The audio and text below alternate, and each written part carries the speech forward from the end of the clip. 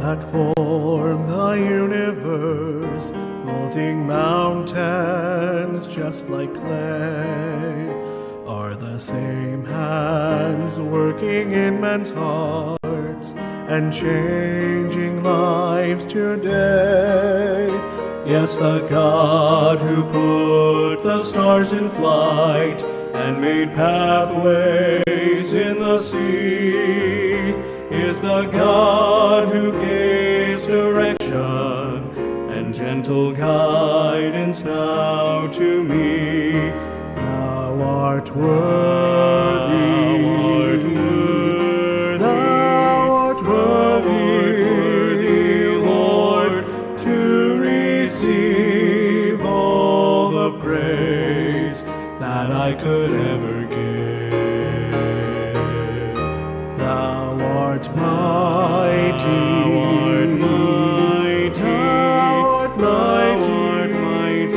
Lord, let thy praise fill my mouth for as long as I may live.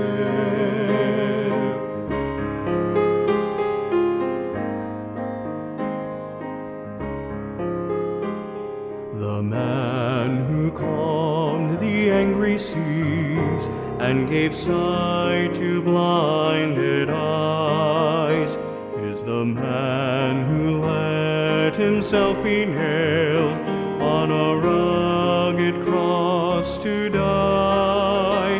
Yes, the Christ who left a borrowed tomb to reign eternally is the Christ who brought redemption and from my sin has made me free. Thou art worthy, thou art worthy, Lord, to receive all the praise that I could ever give. Thou art mighty, thou art mighty, Lord, let thy praise fill my mouth for as long as I may live. Thou art worthy, O Lord.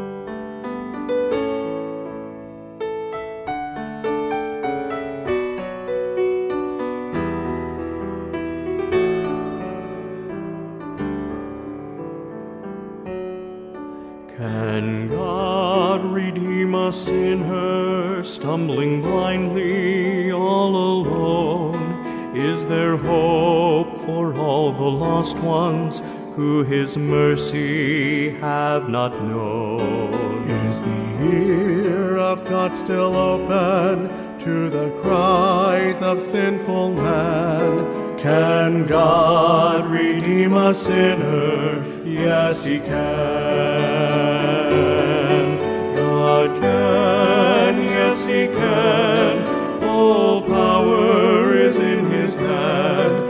If we seek Him, we will find He's always there. His mercy is long-suffering. There is grace for every man. Can God redeem a sinner? Yes, He can.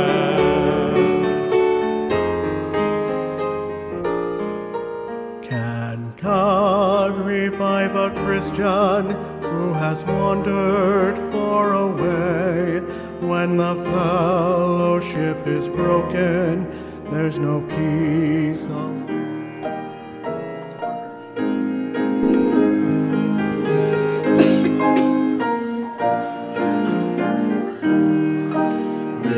heard the joyful sound. Jesus saves, Jesus saves. Spread the tidings all around. Jesus saves, Jesus saves. Spread the news to every land. Climb the steeps and cross the waves. Onward 'tis our Lord's command. Jesus saves, Jesus saves.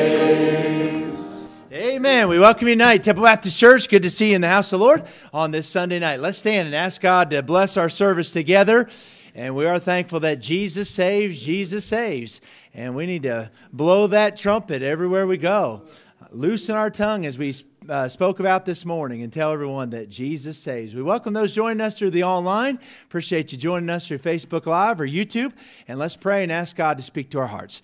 Father, we do love you. Thank you again for the privilege to be in the house of God on this Sunday night. Thank you that we still have the Sunday night service, and I pray that again tonight you would stir the embers of love in our hearts. I pray, Lord, that you would bless from this very opening song until the very last amen. We do thank you that you save, and Lord, if there's anyone tonight lost, I pray that they would put their faith in Jesus Christ and be saved tonight.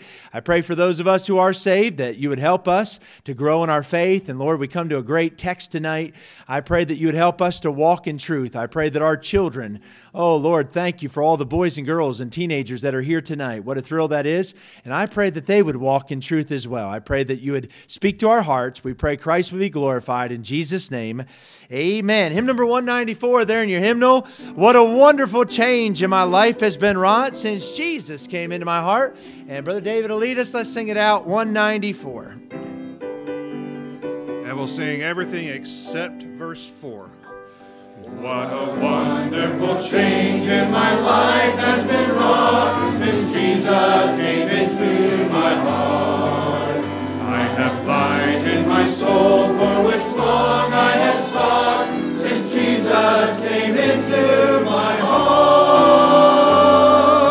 Since Jesus came into my heart. Since Jesus came into my heart. Floods of joy o'er my soul like the sea billows roll. Since Jesus came into my heart. I have ceased from my wandering and going astray. Since Jesus came into my heart. And my sins, which were many, are all washed away. Since Jesus came into my heart. Since Jesus came into my heart. Since Jesus came into my heart. Floods of joy o'er my soul like the sea billows roll. Since Jesus came into my heart. I'm possessed of a hope that is steadfast and sure. Since Jesus came into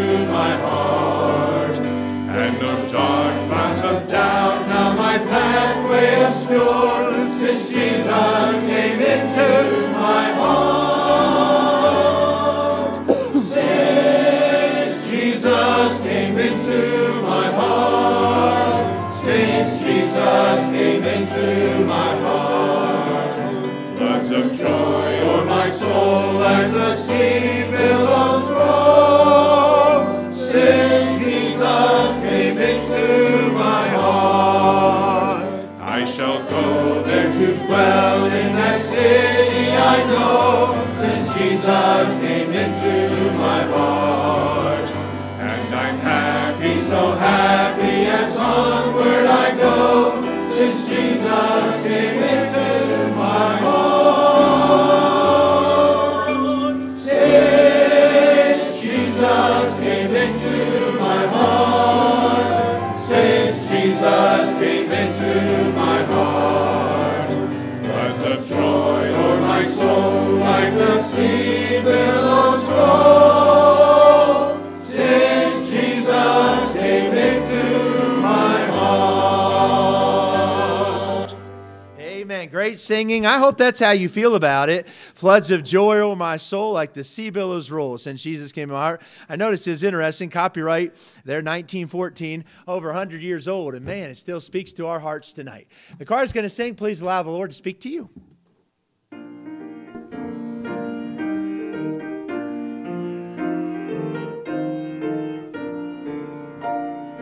Whosoever heareth shall shout the sound. Amen. Spread the blessed tidings all the world around. Tell the joyful news wherever man is found.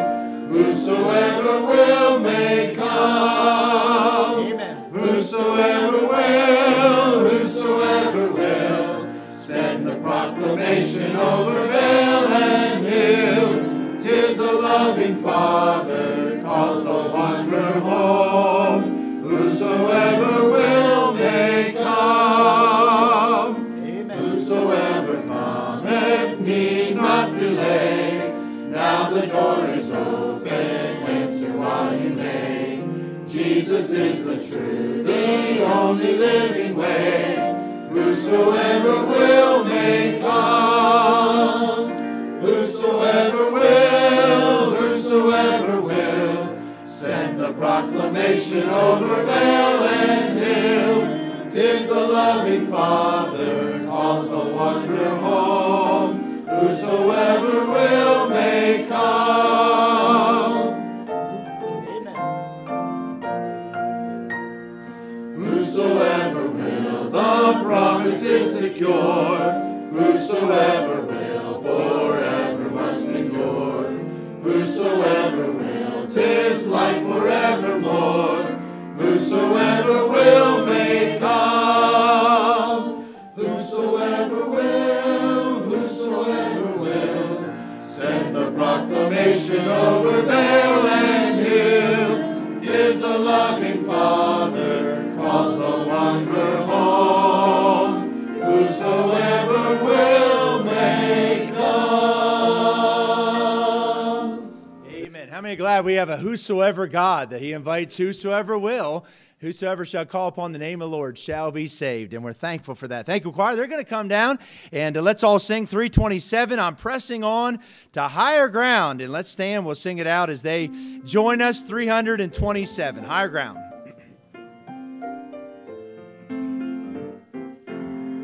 I'm pressing on the upward way, new heights I'm gaining every day, still praying as I'm onward bound.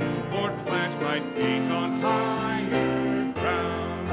Lord, lift me up and let me stand, my faith on heaven's tableland, a higher play than I have found. Lord, lead my feet on higher ground. My heart has no desire to stay where doubts arise and fears dismay. Though some may dwell where these abound, my prayer, my aim is higher ground.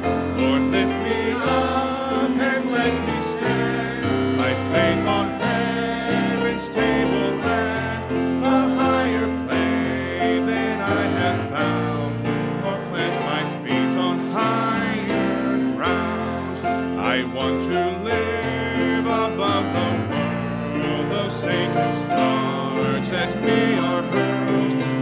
faith has caught the joyful sound, the song of saints on higher ground. Lord, lift me up and let me stand by faith on heaven's tableland, a higher plane than I have found. Lord, plant my feet on higher ground. I want to scale the utmost height and catch a gleam of glory bright, but still I'll pray till heaven I found. Lord, lead me on to higher ground. Lord, lift me up and let me stand by faith on heaven's tableland, a higher plane than I have found. Lord, plant my feet on higher ground. Amen. Good singing. You may be seated. Let's sing another chorus or two here tonight. Of course, we are 4 weeks away from our revival, and so here's a good revival song. We haven't sung it for a little while. Number 47 there in your hymnal. It's a John Rice one. Let the sun shine. We'll just do the chorus. Let the sun shine again. Let the flowers bloom again. Stir the embers of love in my heart. Holy Spirit, reprove, then embrace me again. Let the sun shine again in my heart. 47, we'll just do the chorus. Let the sun shine again. Let the flowers bloom again. Stir the embers of love in my heart. Holy Spirit, reprove, then embrace me again. Let the sun shine again in my heart. Let's try it one more time. Ready? Let the sun shine again. Let the flowers bloom again. Stir the embers of love in my heart. Holy Spirit, reprove, then embrace me again. Let the sun shine again in my heart. And let's try 276 there. Oh, let's do the first and last one. Where he leads me, I will follow. I'll go with him all the way. You know, the missionaries say, where he leads me, I will follow. What he feeds me, I will swallow. And sometimes I guess, what was that one missionary said? Lord, I'll pray and thank you for it. And I'll put it in there, but you got to get it down and you got to keep it down. And anyways, let's sing Where He Leads Me. 276 there. I can hear my Savior calling. I can hear my Savior calling. I can hear my Savior calling. Take thy cross and follow me. Where he leads me, I will follow. Where he leads me, I will follow. Where he leads me, I will follow. I'll go with him all the way. Verse number 4. He will give me grace and glory. He will give me grace and glory. He will give me grace and glory. And go with me all the way. Where he leads me, I will follow. Where he leads me, I will follow. Where he leads me, I will follow. I'll go with him all the way. And I hope we all mean that, right? Lord, wherever you lead me, I'll follow. I say this, Lord, this prayer at different times. Lord, I'll go wherever, do whatever, be whatever. Just you tell me what to do. And where he leads me, I will follow. Kids choir tonight, if you are one of our children, 4 up through 11 years of age, kids choir practice in the room tonight, just for a brief practice there in the back tonight. And so you can follow Mrs. Cook there, all the kids 4 through 11. So glad to see so many of you boys and girls here tonight on Sunday night. And to thank you, parents, for having them here. I didn't get to say this morning that we're glad Bethany is back. And she was in the back this morning. I didn't even know she was back there. And Stephanie said, Bethany and Asa, the baby, and Bethany were here. And so anyways, we say congratulations to them. And so we're glad to have Asa here as a first-time visitor here at Temple Baptist Church. And we're glad that these guys are here. And each one of you, glad to see you tonight. Is there anyone that needs a bulletin? If you'll raise your hand, and we'll get one to you. All right, just hold it up there. Brother Eric will come by. Brother Mike will come with the announcements, and I'll come back with a couple other announcements here in a minute as well. All right, this Tuesday we have our Seed Line Ministry at 1 o'clock and 6 o'clock. And so I invite you to come out for that. We had a great turnout this past Tuesday, getting together the Word of God. And so we'll meet again this Tuesday. Also have visitation ministry that Tuesday at 6:45, where we go out and visit those who visit us and just other visits here at the church. I know that's encouragement to those people. And so we'll go out at 6:45. And then Saturday at 10 a.m., we go out soul winning. I encourage you to come out there with us. It felt really nice this past Saturday. One of the best Saturdays to go out soul win is every Saturday, but we got some good weather for this past one. And so anyway, I invite you to come out with us this Saturday at 10 a.m. Go out, we knock on doors, we tell people about the Lord, and we show them how to be saved. And so anyway, if you come out with us Saturday at 10 a.m., come on out. King's Kids is going to be starting back on August the 31st. And so we've been making preparations for that. And so if you want to get your kid involved with that, just show up August the 31st. This year, we're going to be going through the first 5 books of the Bible. And so anyway, we're excited about that. Last year, we went through all of the epistles and Romans there through Revelation. And so anyway, we did that last year. And the kids, through the scope of the whole time they're in King's Kids, we go through the whole Bible. Obviously, we can't go through every single thing in the Bible, but we go through just a general Bible knowledge throughout the entire Word of God through their time there in King's Kids. And also, they memorize Scripture, memorize doctrines. And so I encourage you to get your kids involved with that. That is ages 4 years old all the way up through the 6th grade. And so we've got shirts for them and books and all that kind of stuff. We have a great time. So anyway, that is August 31st on Wednesday nights. We'll be starting that back up. August the 20th, this Saturday at 5 o'clock is our church picnic. And that is at the Oak Hill Community Park. And so anyway, I invite you to come out there with us for that. We have a great time. If you want to bring any kind of games or equipment or anything like that, just please feel free to bring it. We're going to have a good time there. If you can bring a side item there and a drink, that will be wonderful. And we're going to meet there at 5. If you don't know where that is, just let us know and we can get you directions to that place. But it's a great, wonderful time that we have.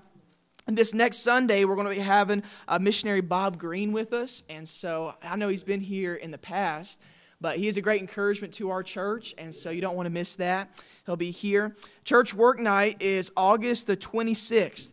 And so that is a Friday night there at 5:30. We're encouraging you to come, spruce up the place as we get ready for revival and our youth rally and everything like that. We still have a few spots left on our 30 days of prayer.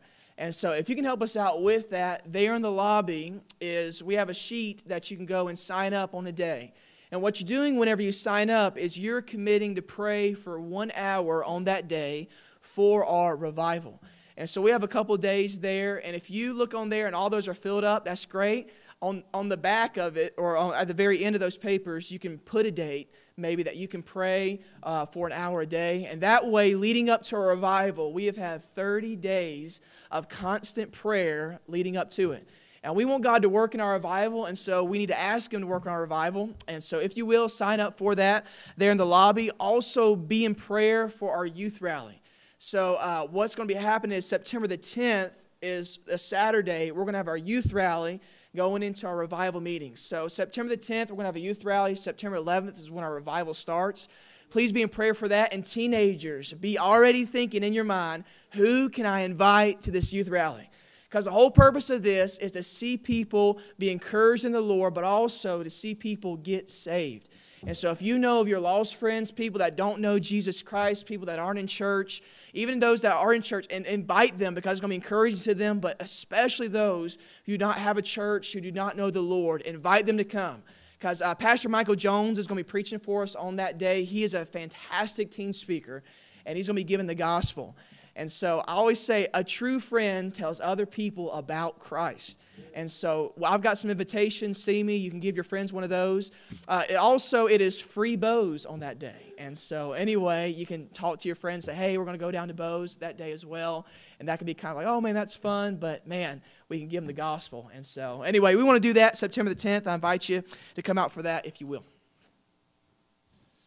Amen. Thank you, Brother Micah. Let me just expand on a couple of the announcements. One is, again, going back to the work night. That'll be a week from Friday, the 26th. And, man, we'd love to have just a good army of people here to try to get the building and the property looking nice for the glory of God inside and outside. And to just have, we have more to do than we have people to do it. So the more people we have, the more we can get done. Is that a good way of saying it, Brother Dale? And so he has a long list ready for us. Also, this week, he's going to get some mulch, and if you could help us even this week, depending on your time, maybe some teenage boys, single men, not that you aren't busy, but you have strength, and or adult men as well, or ladies. But if you would have some time this week to help just spread some mulch, if you will see Brother Dale, he is the very dignified man in the pink shirt. Would you raise your hand there? That's Miss Phyllis, right? But if you'll see Brother Dale there, and that way, the reason being is we're trying to coordinate it. We don't know exactly what time the mulch will come, if we'll have it tomorrow or what day. So we're trying to coordinate that. But if you could help us, that would be a blessing. And but please, if you could just put aside that Friday night. Come with your family. We have a great time, and it'll just help us to get God's house. Say, what's so important about that? Read 1st and 2nd Chronicles. I mean, you want to talk about God's house deserves to be, and I realize the temple is not the same as the local church property. I get that. But the principle is there that we should do our best. We try to be good stewards and take care and make our houses look nice. How much better? That's Haggai as well. How much better should God's house be? So that's one. Second thing is this. On our 80th year anniversary, we have a lot of things, and I'm excited. We have these pictures. We're going to have a big collage of them with an 80 and pictures in that 80. That'll be in the foyer area. Our revival course, September 11th through 14th, we're going to have a video, and we're going to have a timeline of the 80 years. And we have some pictures. I'll be honest with you. I've not ever seen a picture of any other pastor, really, other than Pastor Broyhill, as far as anyone before that. But we have pictures of other pastors that were here before that. Even, I believe, a picture of our first pastor. Okay, Pastor Pruitt. And anyways, it's just going to be great. And we're going to have testimonies during the revival and have some ones in. And we're just looking forward to a lot of things there. Now, on the other side of the coin of that, I have a mission that is on my heart that I want to do for the 80th anniversary. And it's going to take still a little time to do this, but our church constitution is in desperate need of just being edited, revised, and really updated. And so I've been working on that. It's not fun work, but it's a lot of work. And Pastor Dietrich gave me theirs, CLA. We've been trying to get constitutions and bylaws. Man, I mean, I'm on 20-some pages already of what I've done, putting together our statement of faith and then the bylaws, how we carry on the church polity.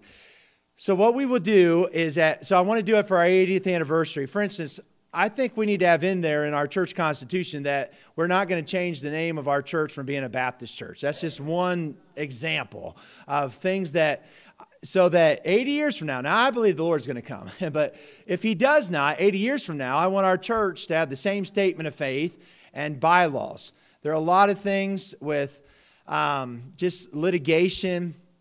Obviously, the things that have taken place with the transgenderism, homosexual marriages, all these things that we need to have our bylaws in place as far as legally. So that's why it's a lot of work. It's a lot of wearing out the brain. But I just am determined in our 80th year, we just need to do that. So if you'll pray for that, number one. Number two, obviously, we'll go by our Constitution right now on the amendments to our new Constitution, meaning by that, we will give all that to you. You'll have a couple weeks to look over that, and then there will be a vote. That whole thing will be a process.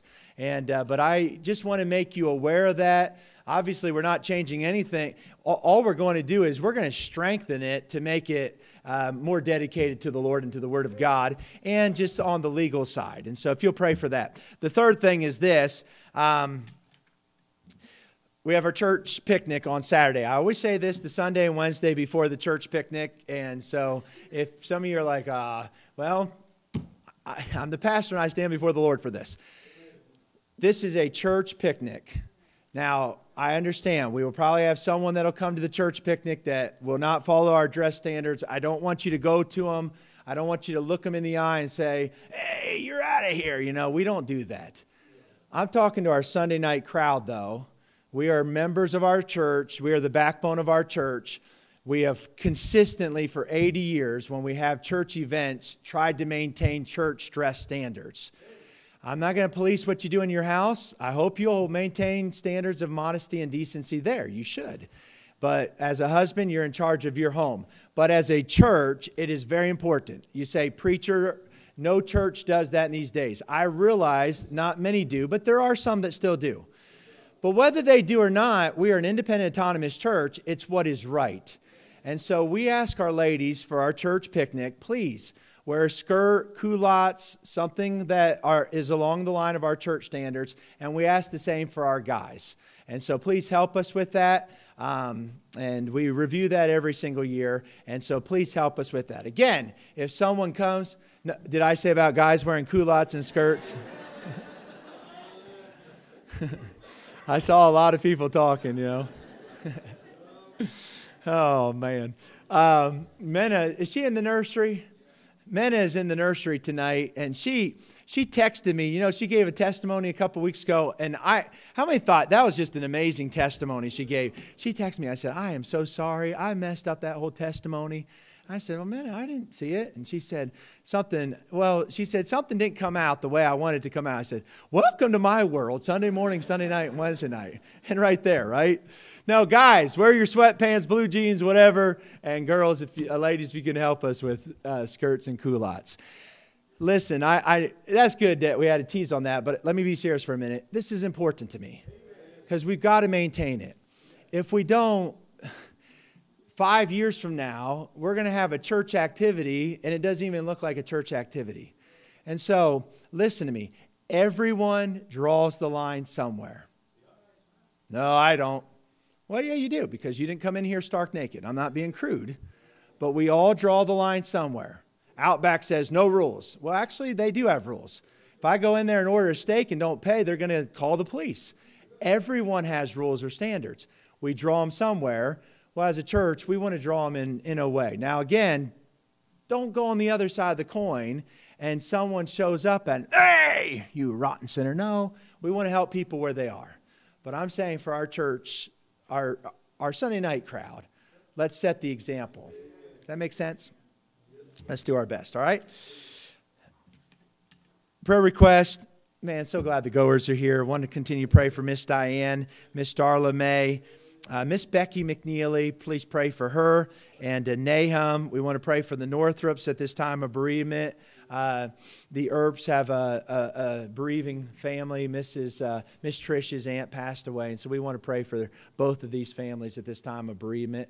And let's pray that God would speak to our hearts in a minute as we open up the Word of God. Let me have Brother John Richardson, if you'll come and lead us in prayer tonight, and asking God to speak to our hearts as well through His precious and holy Word.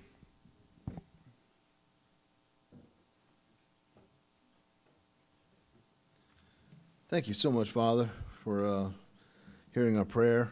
And thank you, Father, for our church. We can still come and pray and be heard, and we can do this freely, Father. And we just thank you for that. And thank you for America, Father. And just pray for this country. And just pray, God, for our president. And I pray for our vice president and all the senators and the congressmen and congresswomen. I pray, God, for them to be convicted, God, to to do what is right, Lord, and just to live by your morals, by your standard that they know. And I just pray, Father, that you will just have an impact upon a revival in this country. I pray for a spiritual revival and in this nation, and just pray, God, that you would just do a mighty work here. Father, we thank you so much, Father, for the pastor here. We thank you, Father, for all that he does for us, and just we pray for his family, pray for the guidance that he provides and through you, and I just pray for him, Father, and for his just continued health and presence here as our pastor. Father, just pray, Lord, for those who are sick, and pray, Father, for thank you, Father, for bringing goers back, and thank you, Father, for that, and just continue to pray for her, please. And thank you, Father, for her husband, for Randy, for his commitment to his wife. And it's refreshing, Father, to see that, and it's important for them to come and just be with us. And pray, Father, for Miss Becky, and just help her, Father, with her difficulties, and just be with her, Father, please, to strengthen her, God, to bring her back and help her, Father, in every way. Pray for Nahum and Todd and the family, Father. And thank you, Father, for all that you do for them. And thank you, Father, for the camp that they had this past month, and for the kids, and for all that occurred there. And I just pray, God, for one of the teens, God, for one or more of the teens to make a commitment to preach, or to become missionaries, Father. I just pray that you just do a mighty work with them. And Father, there's so much more here on the list, God. We can just pray for all the folks, and we love you. We need you.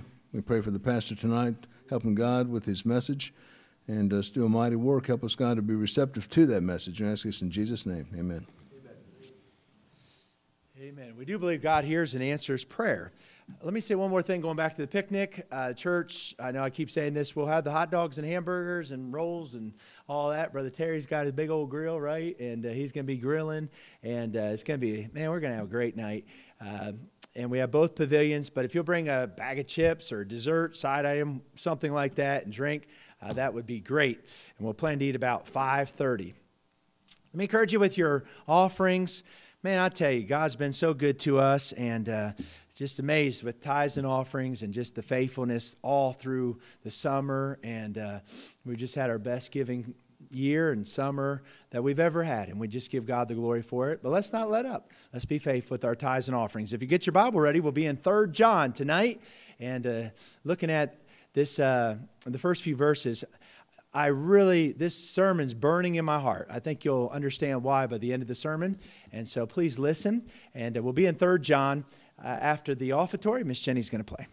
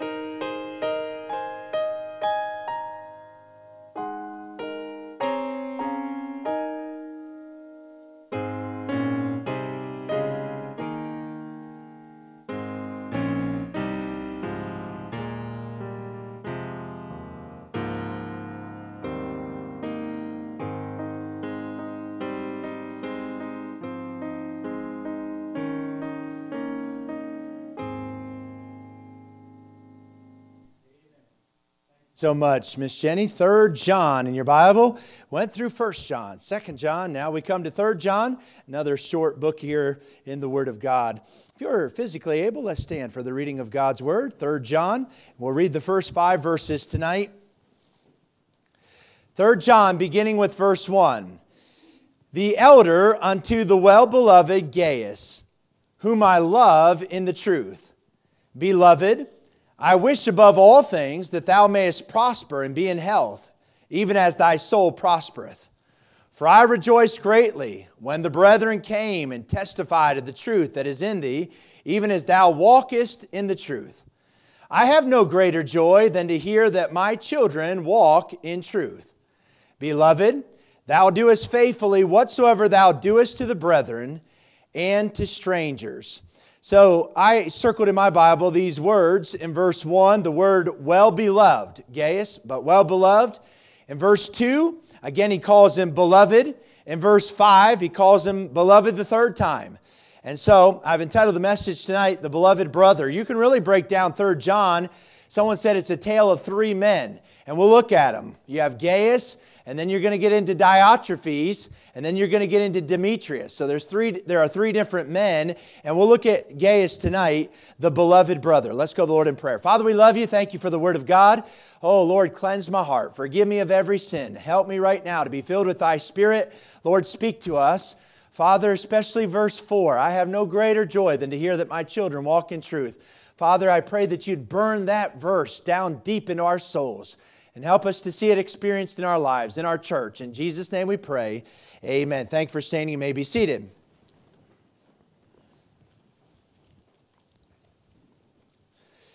Well, a little unknown fact about my wife.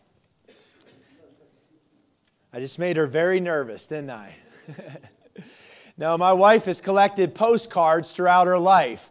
I know that sounds a little old-fashioned probably to young people today, but when her parents or grandparents would go on a trip, they would always send a postcard back. And you know, that was a tradition. And boy, she has a binder of postcards really from places around America and even other places around the world. She has a whole notebook of those postcards. I say that to say this, that 2 John and 3 John are like postcards.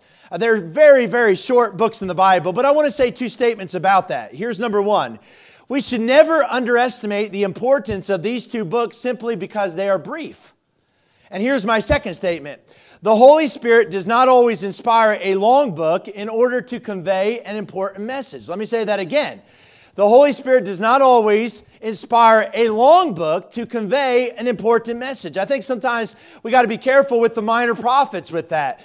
You know, you have the minor prophets there, Joel and Amos and Obadiah and Jonah and all the rest, 12 of them. And sometimes we think, oh, they're minor prophets. And then you have the major prophets, Isaiah and Jeremiah and Ezekiel and Daniel. And we say this often. They're not minor because they are less important or they're less inspired. They're just shorter. So that's why we call them minor compared to major. But let me say to you, all Scripture is given by inspiration of God and is profitable for doctrine, for reproof, for correction, for instruction in righteousness, that the man of God may be perfect, thoroughly furnished unto all good works. 2 Timothy 3:16 and 17 say. So these 2 books of the Bible, though they are very brief, they are the inspired, infallible Word of God. Now there are some differences between 2 John and 3 John. 2 John was written to a lady. We studied about that. He wrote it to this elect lady. 3 John is written to a man, to Gaius, as he addresses him in verse 1. 2 John is warning us against deceivers. And remember, we talked about that last week and the week before about not letting them into your house and warning about deceivers. Really, 3 John is warning about a dictator, a man by the name of Diotrephes, who rose up in that church and had some kind of papal power. And we'll look at him when we get to him more. This book, 3 John, and this is just kind of introductory statements to get us ready for the book, but this book introduces us to some people and some problems. And could I say to us, church, that wherever you have people, you're going to have problems. There's no church that does not have problems because every church has people. And God is blessed and added to our church, and I praise God for that. But the more people you add to the church, the more potential problems you're going to have. Because you have more interpersonal relationships going on. And so, Well, what do? Well, then it's R4 and no more. We don't add to church. No, that's not the answer. The answer is that we want to all walk in the Spirit and be filled with the Spirit of God so that we're unified as a body of Jesus Christ. Let me say this. I want all of us to ask ourselves this question, thinking about that. Am I part of the problem or am I part of the solution? Am I part of the problem in a church? Boy, I went when I was 11 years of age, and really it started about when I was 10, and then finally it came to a vote when I was 11. I went through a terrible church split when I was a boy, and boy, experienced that, and the hatred and the divisiveness and the strife and clamoring, and it was just awful. And I don't want to ever be a part of the problem. I want to be a part of the solution. I want to. Only by pride cometh contention, but with the well-advised is wisdom, the Bible says. Proverbs 13 and verse 10. And so this book, you got a guy who's really a part of the solution, Gaius, and then you have a guy that's part of the problem, Diotrephes, because of pride. And we don't want to be that. And we'll get to him in other weeks, I should say. This epistle was written by John. We find that in verse 1. The elder unto the well-beloved. Remember, he identified himself the same way in 2 John as the elder. Why does he say he's the elder? He's the last of the living of the apostles. He's in his 90s, we think. He's very an elderly man, especially in that day. And he's writing this epistle to this man by the name of Gaius. We find his name in verse number 1. Some people think he was a pastor in a church. Other people think he was just a prominent, faithful member in the church. I don't know what is the case, but we know that there are several Gaiuses in the Bible, and we're not sure if he's one of those or just another Gaius. Gaius, I found by reading this, was the most common name in the Roman day that they lived in. And so whatever you think of as a very common name, like we have 3 or 4 Johns in our church, it was like that. It's a very common name. And so Gaius, we do know this, that John loved him. He calls him the well-beloved. He calls him twice beloved Gaius, the beloved. And have you found this out? Some people are easy love. And we'll just leave it at that, right? Gaius was one of those guys. I mean, you just had to love him. He's just easy to love. And I think all of us want to be that kind of guy, the beloved Gaius. And so let's look at Gaius here tonight, and we'll look at these other men in succeeding weeks. But I want to give you tonight 3 characteristics about Gaius, the beloved brother. 3 characteristics about this man Gaius. I call him the beloved brother. Would you write them down? Here's the first characteristic, number 1. He was a healthy believer. Number 1, he was a healthy believer. Again, verse number 1 of 3 John. The elder, that would be John, unto the well-beloved Gaius, whom I love in the truth. And then he says in verse 2, Beloved, I wish above all things that thou mayest prosper and be in health. And here's the phrase I love. Would you underline it? Even as thy soul prospereth. He's a healthy believer. Bodily, physically, he was a sick man. But boy, his soul was prospering. And I'll say more about this in a second. But if I had to pick one or the other, I would want my soul to be healthy much more than my body. Although it's great when both are healthy. And John said, I wished above all things, I'm praying for you, brother, that you would be in good health physically, even as you are soul prospering, even as you are spiritually healthy. Now, I've got to debunk something here, because the health and wealth prosperity gospel preachers of our day, they love to use this verse. It's one of their key verses. And so let me say a few things about this. In the Old Testament, one's spiritual prosperity could be measured by one's material prosperity. We see that with Moses and, Abraham and Job. Abraham, Isaac, Jacob, Job, the patriarchs. We see that in those days. But the New Testament blessing is quite different. So let me make this statement. God makes no guarantee that you will be healthy and wealthy if you obey Him and walk in His ways. He makes no guarantee of that in our day. The Apostle Paul, how many would agree with me that he was a very spiritual man? He wasn't healthy or wealthy. Now, if riches increase, praise God, but set not your heart upon them. If God blesses you with good health, thank God for that. I've been healthy. Someone asked me the other day, they were asking me for recommendations. Said, Preacher, who's your doctor? I don't have one.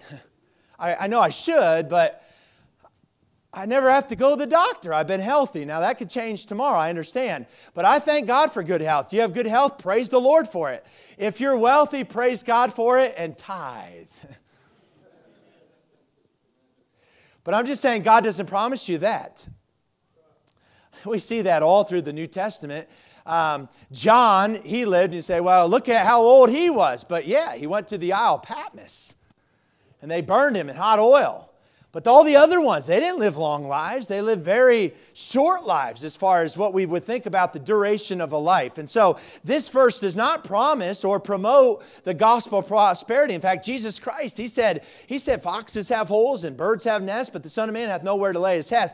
Now again, if God blesses you with that, praise the Lord for it. I'm just saying, if you have this mentality that if I'm in church Sunday morning, Sunday night, Wednesday night, and I read my Bible, I'm going to be healthy, wealthy, and wise. That is not New Testament Christianity.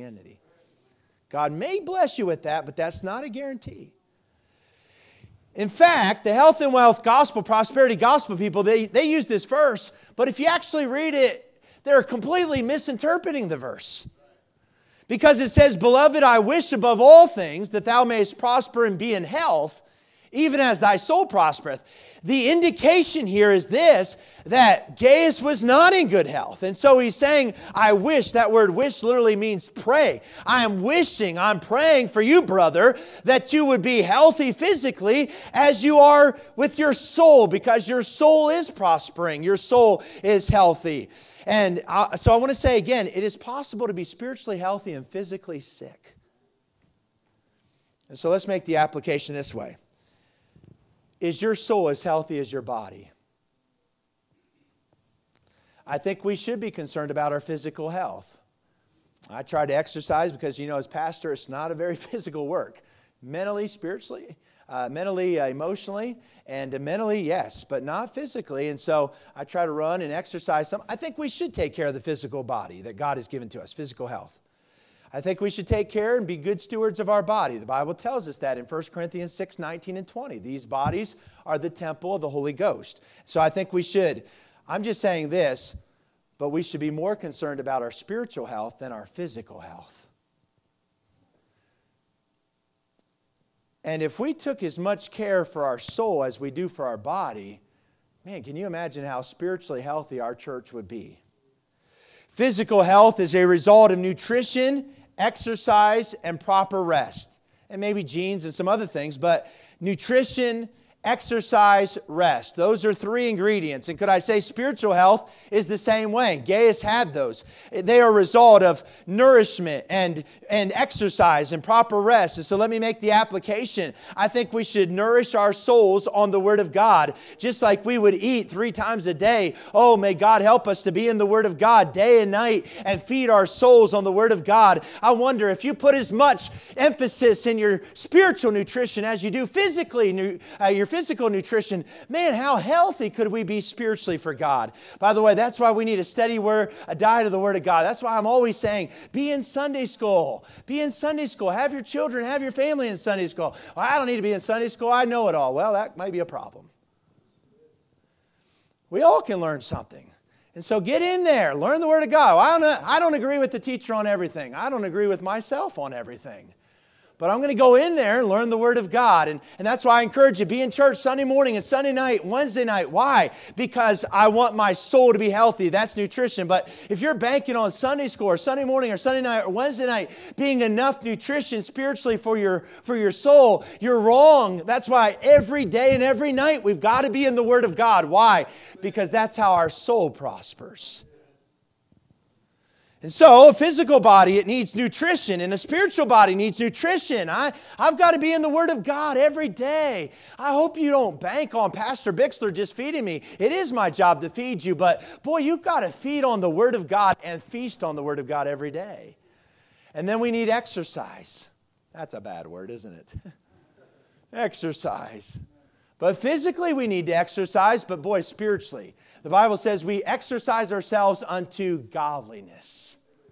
So we read the Word of God, but we don't want to just be a fat cat. We want to put it into action. God didn't save us to sit. God saved us to serve. And in some capacity, all of us can serve and exercise and use our spiritual gifts for the Lord. And then I said, physically, you need nutrition, exercise, and rest. And boy, we need to rest our souls in the Lord Jesus Christ every day and rest in the goodness of God. Isaiah 40, I'm just saying that's how Gaius was. Number one, he was a healthy believer spiritually. Number two, the beloved brother. Number one, he was a healthy believer. Would you write this down? Here's the second characteristic. Number two, he was a holy believer. He was a holy believer. Look at verse 3. John says, for I rejoiced, and he doesn't put a comma there. He says greatly. It's a superlative word. Man, my heart is just overjoyed and thrilled with this. What? When the brethren came and testified of the truth that is in thee, even as thou walkest in the truth. We'll get to verse 4 in a minute. That's the verse I can't wait to get to.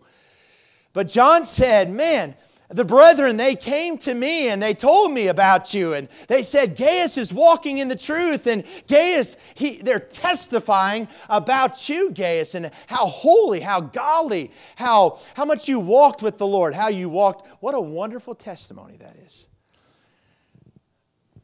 Could I let you in on an inside secret with a pastor?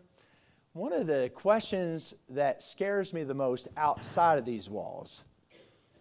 I'm in a restaurant and someone comes up to me and I'm talking to them. Hey, yeah. And they say, is so-and-so a member of your church? If it's a faithful, godly member, I'm like, yes, they are. Praise the Lord. There are a few. I'm like, I don't know what I want to say here. I'm not saying that judgmentally, but remember, everyone that joins our church, I always say, you're identifying yourself with the Lord, but also this church. And the only thing some people know about this church is what they know about a member of our church. And I remember years ago in Pennsylvania, I'll use that as an example, but I was knocking on a door and this guy said, hey, Emmanuel Baptist Church, doesn't so-and-so go to that church? And I said, oh, yeah, he does. And they said, man, he is the most foul-mouthed guy at our workshop. Well, that door closed real fast with witnessing. Gaius wasn't that guy. Is that what verse 3 says? I mean, he's the opposite. Gaius is the kind of guy that, and I don't know, again, if he's a member of the church or the pastor. We really don't know, and you can debate it, I guess, and dispute it. But Gaius is the kind of guy, if someone said, hey, doesn't that guy named Gaius go to your church? You're like, yeah, he does. And man, isn't he a wonderful blessing? That should be all of us. That should be our desire. And then verse 4 says this. Would you underline the whole verse? I have no greater joy than to hear that my children walk in truth. No greater joy. I circle those words. It's the title of my series here on 3 John, No Greater Joy. That word my is an interesting word. I won't go into the Greek and bore you with it, but it's an emphatic word. And it can be rendered my own children.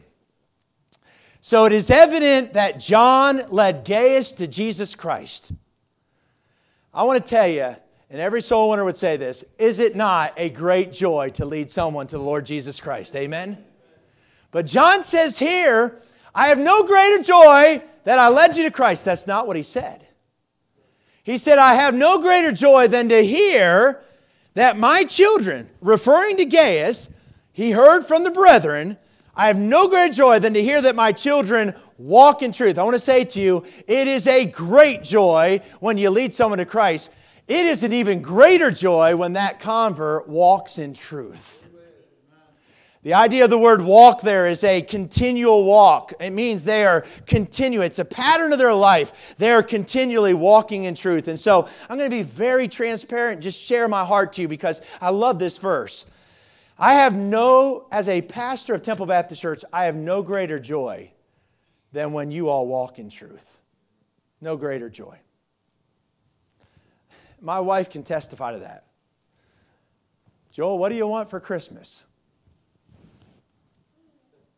I'm not trying to be too humble. She said to me a couple months ago, they want to do something nice for the anniversary. They want to know, what do you want? Can you fill out a list? I said, I don't know what I want. I'm thankful for anything, but I tell you what I want. I want God's people just to live right. I believe I'm telling the truth on this. That if someone gave me $1,000, that would not bring as much joy to my heart as seeing Daniel join the choir. And not that that outward is everything, but I'm just saying, when I hear or see God's people doing right and living right, there's no greater joy comes to my life. Wait a second. Conversely, I have no greater sorrow than when I hear or see that people are not walking in truth. No greater sorrow. I've been in full-time ministry for 22 years since I graduated Bible college. I've been the pastor of this church for 15 years. And it brings me great joy to lead people to Christ. I mean, I look out across this congregation, and I just see, my mind goes to stories. I remember Brother Northrup, 72 years of age, and in his backyard at his garden, we bowed, and he called upon the Lord and asked the Lord to save him. I mean, I just think about his humility. At 72 years of age, he asked a guy who was probably at that time barely 30 years of age, well, what do I need to do to be saved? I love that humility. And man, he said, I don't know when I was a kid. I said, well, let's get it settled. And then he allowed me to baptize him. What a great joy that was. So I look out here, man, I think about people I led to Christ or people that got saved here. Kayla, I always refer to that Christmas, the Sunday after Christmas, and I was at rock bottom. I was really having a hard time. I was discouraged and weary and well-doing. And I called my dad that morning and said, please pray for me because I don't even want to go preach this morning. I was struggling. And I preached that morning, and this shows you that it's not in the preacher at all. It's in the power of God. Because I preached that morning, and Kayla Pope walked the aisle and got saved. And I could just go through stories like that. I have no greater joy, but I tell you what brings even more greater joy to my life is not that David Northrup got saved, but for all these years later, he's here Sunday morning, Sunday night, and Wednesday night. He's walking in truth. Man, that is great joy. You can't give me enough money to compare to that. I have no greater joy. Man, when I finished Bible college, I worked in my home church there in Pennsylvania for 7 years. And I go back there, obviously, to visit family. And man, it brings great joy to my heart and life when I go back there and I see people that I led to Christ and they're still in church, or I taught, I discipled them. One of the greatest joys in my life was last summer. I taught an evening school of the Bible and taught lay people the Word of God for years on Monday nights. Gave my Monday nights for years to do that. And we had a young man that went through that Bible. It was a little Bible institute. And I had a young man that went through that. And last summer, when I was at my home church, he taught the adult Sunday school class. And man, I'll tell you, he did a phenomenal job. And I just sat there. Stephanie, she knew, man. I remember that rascal when he was just a teeny bopper. And now he's standing up and he's teaching the Word of God. I mean, he did one of the most powerful lessons I've ever heard on the Word of God itself. It was unbelievable. Man, I tell you, there's no greater joy than that. I've been privileged to pastor this church now for 15 years, and it brings me great joy to think about, again, leading so many of you to the Lord, baptizing so many of you today. Devin, what a privilege that was. I wonder, just by show of hands, this just encouraged me. How many of you I have had the privilege to baptize you? Would you raise your hand? A lot of you, you know. And man, what a joy that is. I've officiated so many of your weddings. I haven't done any of your funerals yet. Some of you will get that a little way. Yeah, all God's people said, amen, right? Some of you, many of you have been here my whole pastorate. I have no greater joy than seeing some of you get saved, baptized. But I tell you, I love leading someone to Christ, but what brings even greater joy to me as a pastor is when I see people just growing in the Lord and walking in truth and continuing. Nothing. I mean, there's just nothing that brings greater joy to my heart. Every Sunday I get the financial report, and if you're a pastor, you look at that financial report because you want the bills to be paid. And man, we've had some great offerings through the years, and I'd be like, man, I go home and tell Stephanie, wow, man, praise the Lord for this. And especially in the early 4 or 5 years, Brother Billy and I, we'd have to have enough offering just to pay the bills, and it was tough. And man, I just remember one day, a dear lady, she was here this morning. One of our senior saints, doesn't get out as much at night, but she called me up and said, hey, preacher, I have $1,684 to give to the church. And I was like, oh, thank you, Jesus. We needed it. And God was just so faithful and so good. I'm just saying, but that doesn't bring as much joy as just seeing people walk in truth. John had a pastor's heart. Young people, how many of you are, let's say, 21 and below? Would you raise your hand? It's a lot of you, and I'm glad you're here. Some of you don't know you're under 21. Okay. 1, 2, 3, 4. School is starting. Hallelujah. Man, I think about some of our young people that grew up here, like Wednesday night. Man, we had an awesome service Wednesday night. But Wednesday night, Dakota and Kelsey were here. And I'll use her because she's not here. When I look back and I see Kelsey, and I think about the first night we moved here on a Thursday night, July 12th, I think it was, 2007. And y'all were helping us unload get in the house. And there was a little girl that was like 7 years of age that wrote a note to Melanie and said, my name is Kelsey, and they actually share the same birthday. And to watch that little girl grow up and now serve God, you don't know what that does to my heart.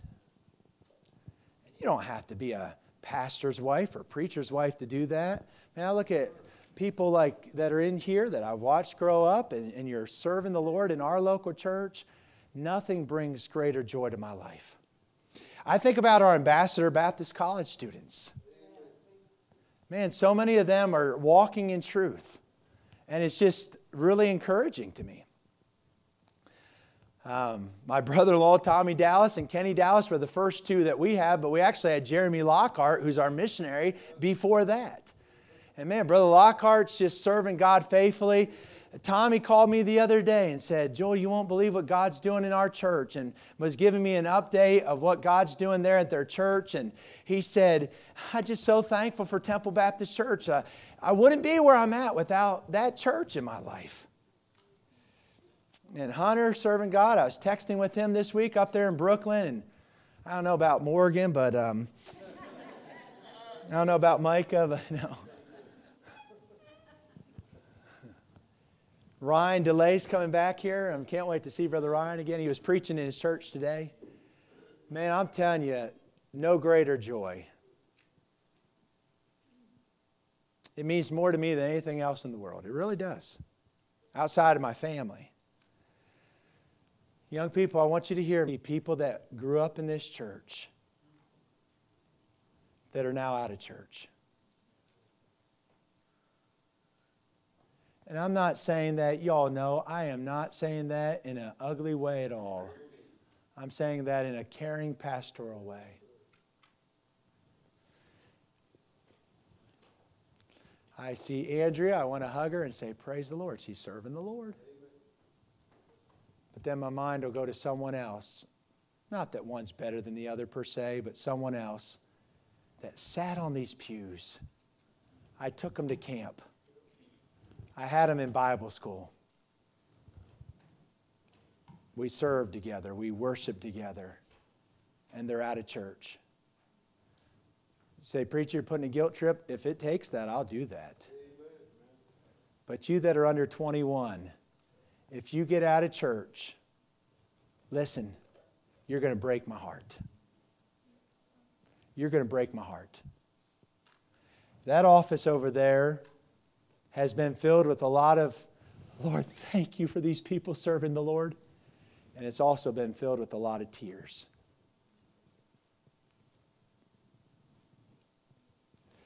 old Adrian Rogers, he was a Southern Baptist. I'm an Independent Baptist, and no one agrees with everything on everything. But I remember one time he got up. He had a son that was older that had gotten away from the Lord. And in an SBC meeting, Adrian Rogers stood up and he said, I told my son, why don't you put a dagger in my heart? It would be a lot quicker than the pain you're bringing me by not doing what God says to do with your life. And I think every parent who has a prodigal feels the same way about that. And I know as a pastor, man, it just rips your heart out. And so, young people and adults, I'm not just saying the young people, but adults, before you get away from God, before you commit immorality, before 1,000 other things that Satan uses, just remember it brings great joy to this pastor when you walk in truth. And it brings great sorrow.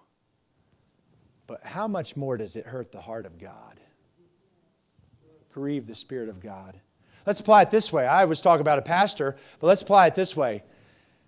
Melanie, Alyssa, and Andrew, as a parent, I have no greater joy than to hear that my children walk in truth. And I'll tell you, and I'll say this publicly, Alyssa, Andrew, man, if your dad's walking if you're walking in truth, you're going to thrill dad and mom's heart. If you get out of church and away from God, you're going to break my heart. You're going to break my heart, and mom too. I'm saying tonight, parents, your greatest joy should be that your children walk in truth. Now buckle in, I'm going to be specific. I've learned that so many parents get more excited when their kid hits a home run than when their kid gets saved and baptized. That's wrong. I have no greater joy. Nothing should thrill your heart. Man, I tell you, if your boy hits a home run, that's a good time for a dad. Darren and I, we've had some good moments with our boys getting hits and pitching games and all that. And I'm not minimizing that. I'm just saying this. But that can't compare to your child getting saved or your child obeying the Lord in baptism. You say, well, my child got first place, got all A's or whatever. Great, that's wonderful. But that shouldn't thrill your heart more than watching your child read a Bible or pray or live for God. I'm just saying there should be nothing that brings more joy to your life than for your children to walk in truth. Many parents get more thrilled when their child lands a high-paying job than when their child surrenders to be a preacher or a missionary. Amen. I'm saying we're wrong on that. We've developed a worldly mentality. And that's why our young people aren't going into ministry like they used to. I watched an 89-year-old man, Dr. Don Sisk, one of my heroes in the faith, served in Japan for years and had been in missions for 70 years. And in June in our BIMI meeting, I watched him and he said, we have more missions money coming in than ever before. Our churches are giving more to missions than ever before, but we have fewer missionaries than ever before. And he said it's because parents map out what they want for their kids instead of letting God choose. And that's wrong. And if God calls your child to go to college and get a high-paying job, hallelujah, I hope he stays in our church and tithes and gives. I'm just saying, but don't talk your kids out of serving the Lord. Young person, I'll be happy if you get an academic scholarship or if you get a good paying job or something like that, you have a successful career, man, I'll be like, hey, good job. But I tell you what I want to hear more. Are you still in church and are you still living for God? Amen. Because preacher, I was top in my class. I was going to say a 1600 on the ACT. I think you can get more than that now. I don't know what you ever. I got a high grade on my SAT score. I got an academic scholarship to Duke University.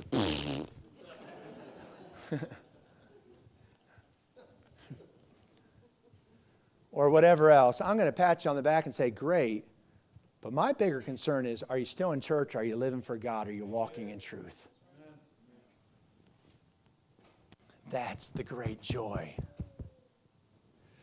I need to move on. that verse, every parent, I think, should memorize it and pray for that. Certainly every pastor.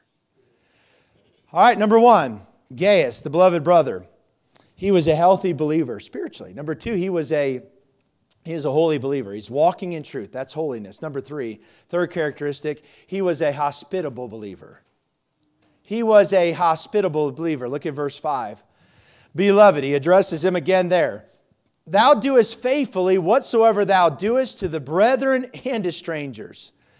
And he goes on in 6 through 8 talking about how charitable he was, not just to the brethren, but also to strangers.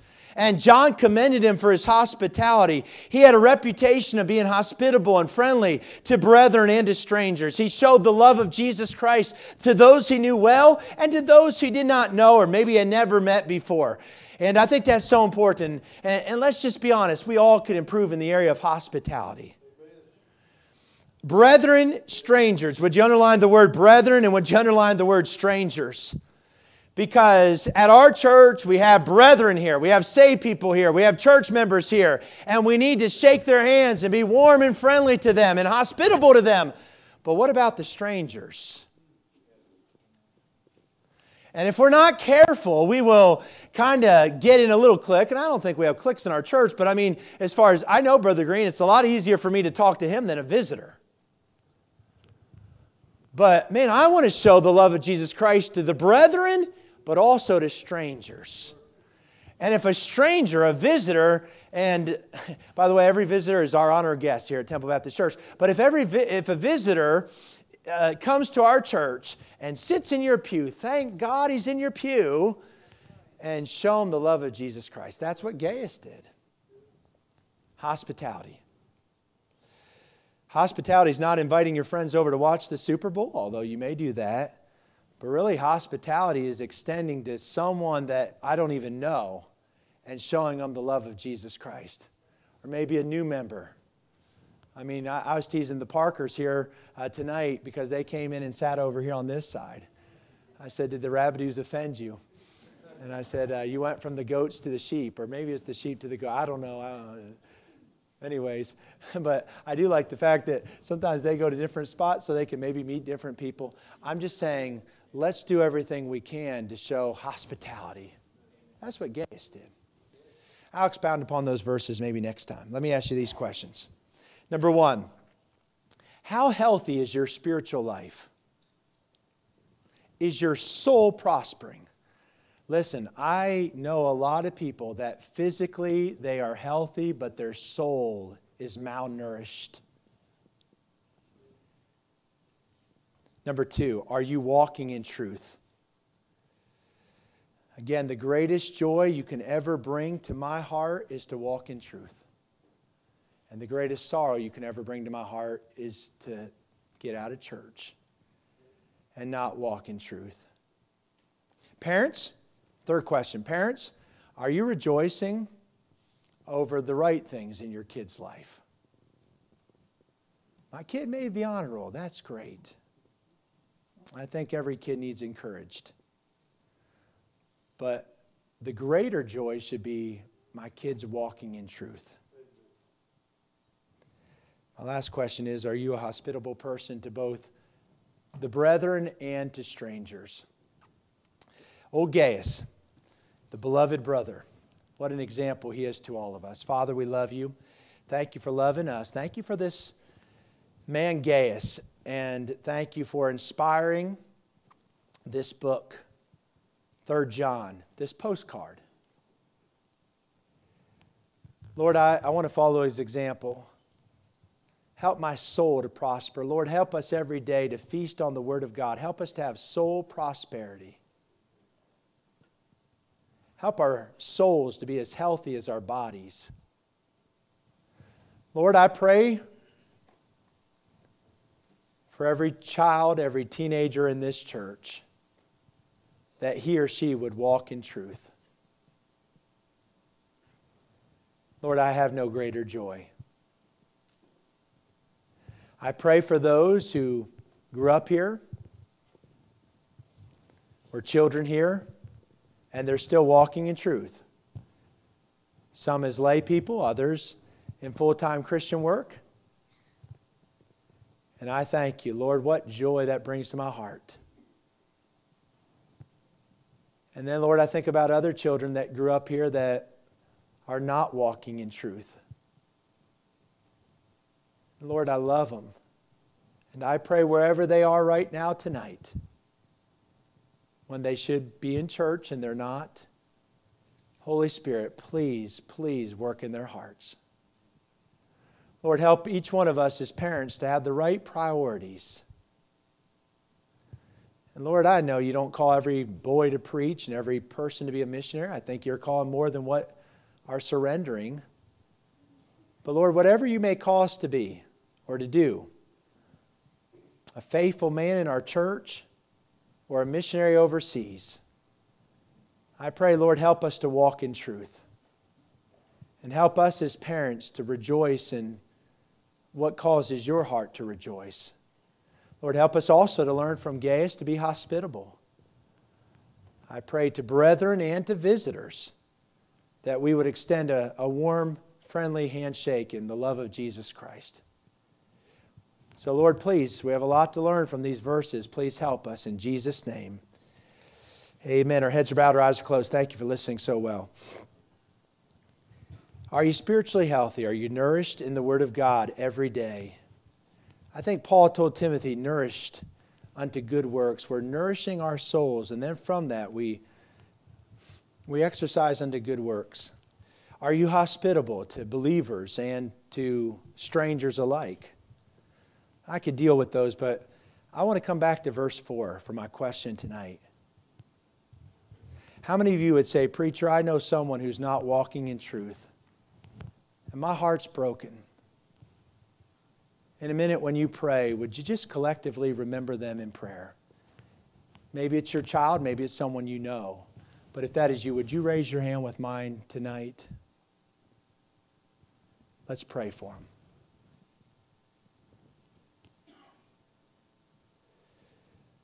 And I know we're on different levels of walking in truth. Just because we're sitting in church on a Sunday night doesn't mean we're necessarily walking in truth.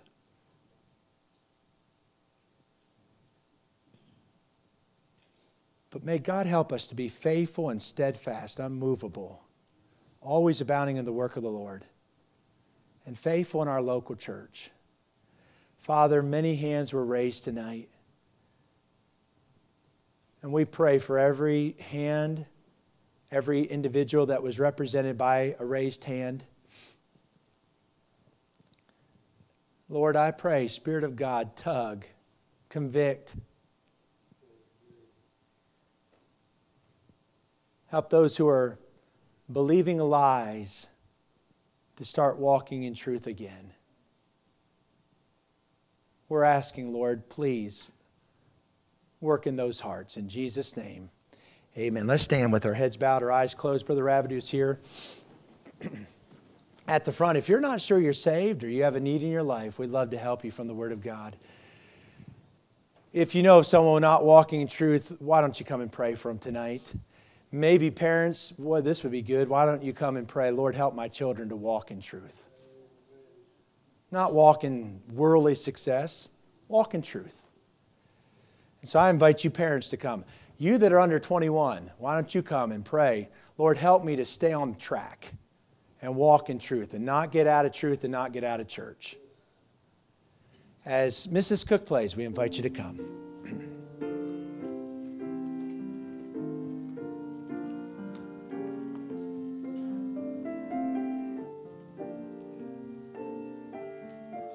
Maybe you have grandchildren that are not walking in truth. Maybe you can't kneel, but just like to come and sit on this pew and say, Lord, help them. Oh, God, help them to walk in truth.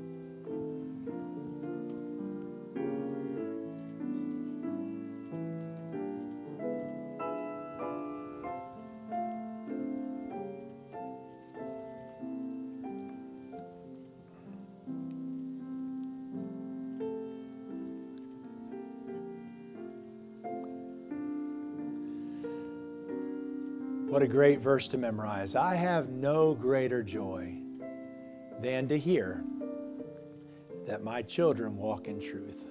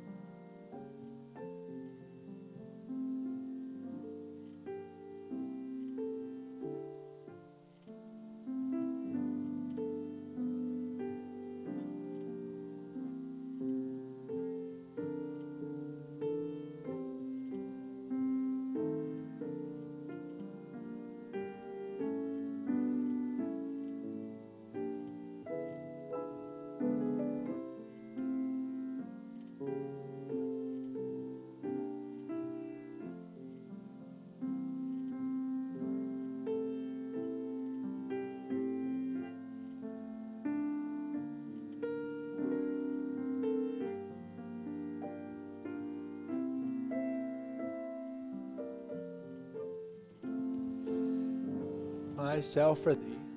I own no master.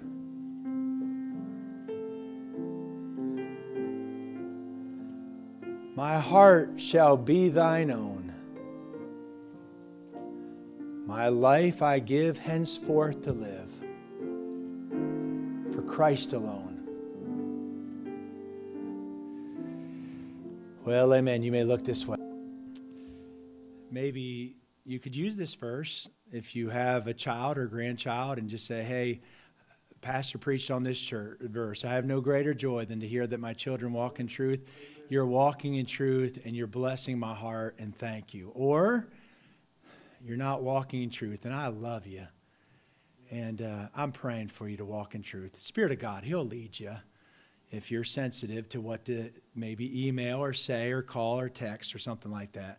I'm just saying, I think that's a verse maybe we need to hang up on our house or have on our phone or somewhere as a constant reminder.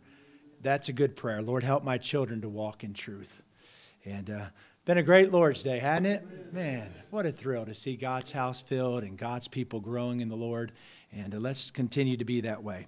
Tuesday, of course, Sea Lion visitation, and Wednesday night back in the Lord's house.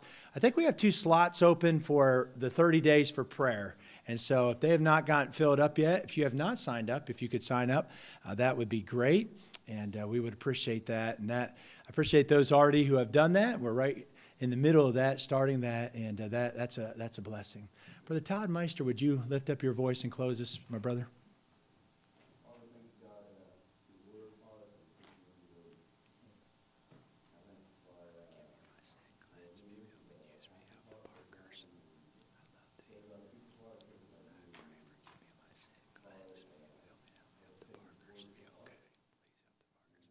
Yes.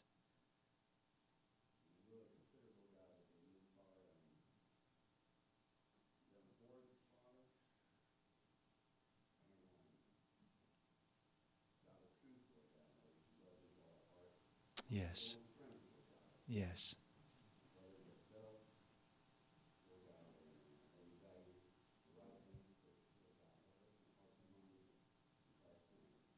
Amen. God bless you. Love you. Have a good night.